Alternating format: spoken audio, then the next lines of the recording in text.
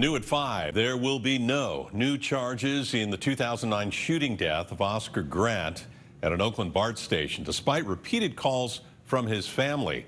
Alameda County District Attorney Nancy O'Malley reopened the case in October, 11 years after Grant was shot to death by a BART police officer. An internal affairs report unsealed last year claims then officer Anthony Pirone called Grant a racial epithet and kneeled down on his neck before Officer Johannes Meserly fired the fatal shot.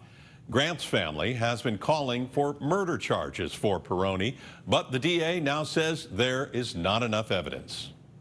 Although Pirone's conduct was aggressive, utterly unprofessional, and disgraceful, it did not rise to the mental state required for murder.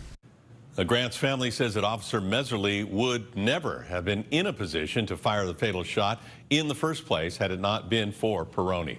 I'm not asking anything different than what our United States Constitution says or what our laws say.